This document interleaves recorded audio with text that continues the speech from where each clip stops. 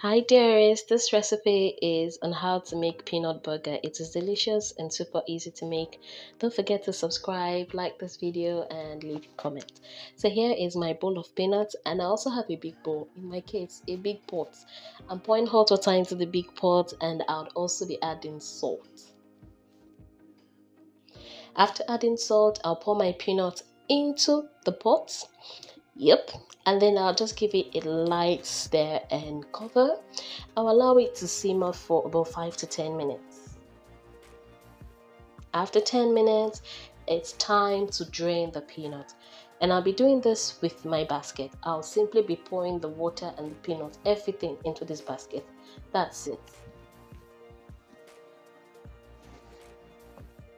While draining the peanuts, I know that if you've tasted peanut burger, you know this is very delicious. But if you've not tasted it, this recipe is worth the try. Like, hey God, you just need to try it and taste peanut burger. So I'm done with this, and the next thing to do is to spread the wet peanuts on flat trays. The idea here is to ensure that the trays are not too crowded because I need space for air to be able to get in between the peanuts. So I'm going to be using as many trays as possible, but in this case I think I eventually used just 2 trays. After spreading it on the trays, I'll be spreading this peanuts in the sun for 6 to 8 hours. Now after 8 hours, this is what my peanut looks like. It's pretty much dried. Yeah, so I'll go on with the wet ingredients. For the wet ingredients, I'm just using egg, which I'm beating right now, and then I'll get a big bowl and pour my peanuts into the big bowl. Now, these are my dried ingredients over there.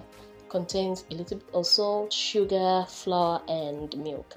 So the first thing to do is to coat the peanuts with some eggs and then mix it properly, mix the peanut properly. This is to ensure that the peanuts is properly coated with the wet ingredients, which is the egg. And then I'll pour my dried ingredients as lightly as possible, and then I'll mix again just to ensure that the dried ingredients sticks to the peanuts. I know you're following me and you're like, okay, this is pretty easy to do. Yeah, it is. So just continue. Spread the wet ingredients and then put the dried ingredients and mix and coat, and do this for as long as you think you need to do it till the peanut is properly coated. So I need to let you know, the more you do it, the thicker the coating is. So now I'm done coating my peanuts, and the next thing I'll be doing is to remove the excess dried ingredient by simply sieving it out.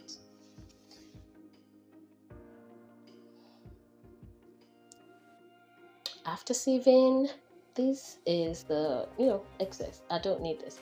So next is time to cook. I'm pouring my vegetable oil into my frying pan. I'll let this oil heat up properly, and the way I'm going to be testing the heat is by putting just 1 peanut into the oil.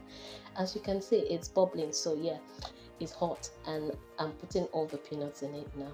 Well, not all the peanuts, but enough to get it fried. Yeah.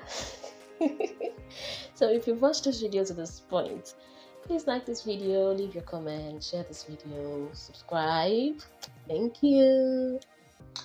Now, as the peanut fries, what happens is it begins to float to the top, and then you also have to mix it at various intervals so that the ones that don't float to the top eventually float to the top, and then so that they don't get burnt.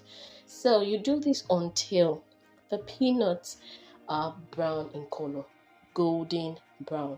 So just keep mixing at intervals till they are golden brown in color. That's all.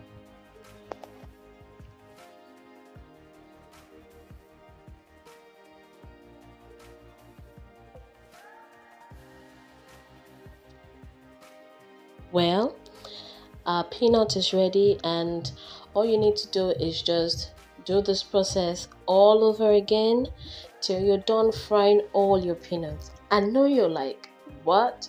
Is this how peanut burger is made? This is a piece of cake. Yeah, this is a piece of cake. It's something you can do in your free time. for your family, for your friends, like for a girls' night out, just to enjoy and chill. So I'm just gonna do this again till I'm done frying all the coated peanuts that I have. It's as easy and as simple as ABC.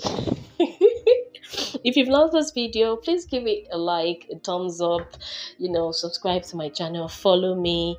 All my social media platforms are, going back and forth on the screen. Please follow me. And also remember, like I always say, good food should be enjoyed always. Thank you for watching.